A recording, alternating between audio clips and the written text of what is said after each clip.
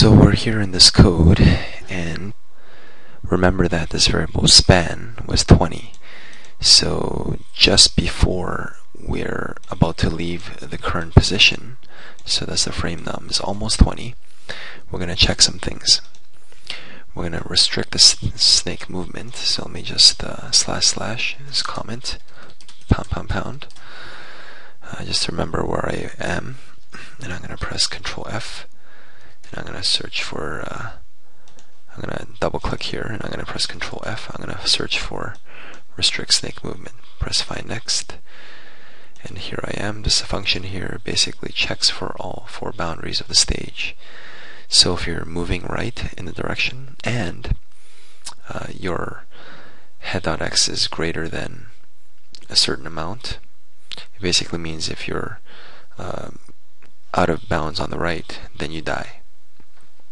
If you move left and you're too far to the left, then you die.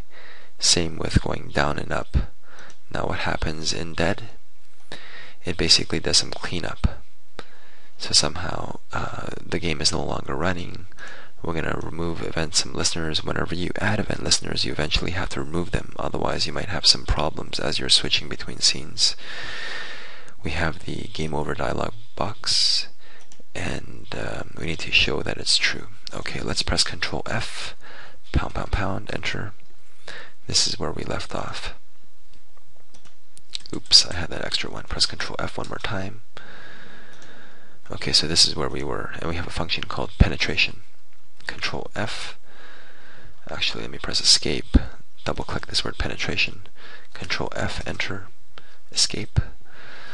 So check if the snake penetrates himself.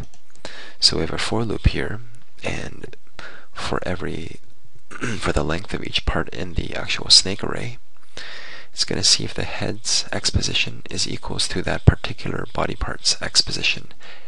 So if the x's and the y positions match up, basically means that your head collided with one particular body part, then we die. And we know what happens when you die because we just talked about that. Press Control F, pound, enter. So that's what we just did. We just checked the penetration code here. Now let's take a look at this. If head x equals foo.x and head.y equals foo.y, somehow if your head's position matches the food's position, what happens?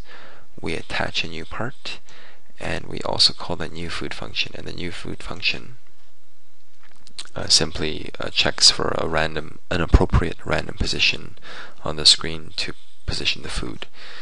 Now we haven't looked at attach new part, but let's just read on for now. So this is a function that we need to investigate and understand. So we have another if statement here, if running. So if running is the same thing as saying if running equals true. So if the game is running, what's going to happen is we're going to follow the next part. I think this is the coolest part of the code.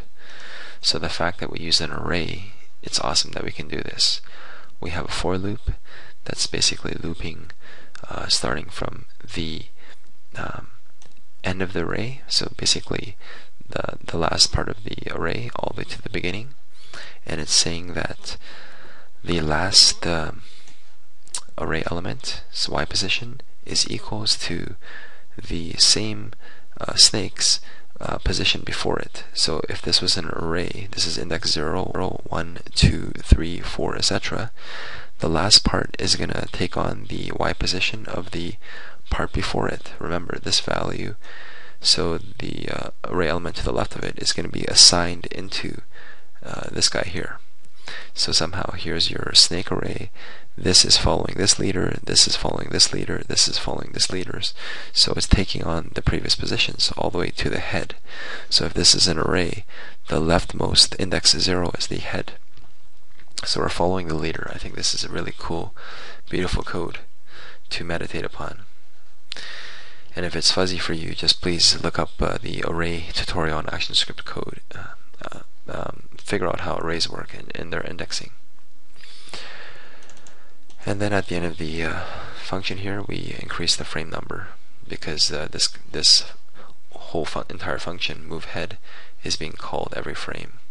Alright, so the last function we need to study and investigate is attach new part. Alright, so let's take a look at this attach new part code. So new part sprite equals new body part. Remember that if I go to the program here, press Ctrl L library, you can right click the body part movie clip, properties. You can see that it's exported for ActionScript, so we essentially created our own class based on the movie clip. So when I go back here, you can see that we have new part is based off that actual body part. Is a sprite. You could have made it a movie clip, but sprite's a little bit less bloated. So we add child new part, so it actually draws it, and we're pushing the new part onto the parts array. And in terms of taking care of XY positions, it's all calculated based on the location of where that part is. It just copies, it follows the head based on the previous code we discussed. That's pretty amazing. The score is increasing by 5, and the score, the text field, is actually being updated, and we have to cast it with string, because when you're talking about the text property, it's expecting a string as opposed to a number, so we must cast it for it to work properly. Alright, so most of the code we already talked about. When we call the function restart game, it just initializes everything back to the way it was. It's a good idea to clean up code. Whenever you add a child, you should correspondingly remove the child, and we use a loop just because it's more efficient for arrays to do so. And when you say parts array equals square bracket, you're clearing it out. And we're starting the game again, so we're listening to see if the person presses the key, and we're calling the function initialize. So we look at the last two lines of code here. We have a game over dialog box. That was a movie clip, and within the movie clip we had a button called restart. Take a look at that instance name, restart, and that the end you die restart button is going to listen for you to actually click on it, and in the case that you click on it, it's going to restart. And finally, the entire game actually listens and works because the stage is listening for you to actually press the keyboard in the case where you change directions. So let's finish off this tutorial by looking at that game over dialog box one more time. It's listening for the restart game function. So if I close this, just take a look at this one more time. There's the movie clip name. Double click into it. You see there's a button here called restart. We named the instance name restart, and so we made this dot add event listener. We made this button actually listen for you to press the button. So there you go. We've talked about the snake game.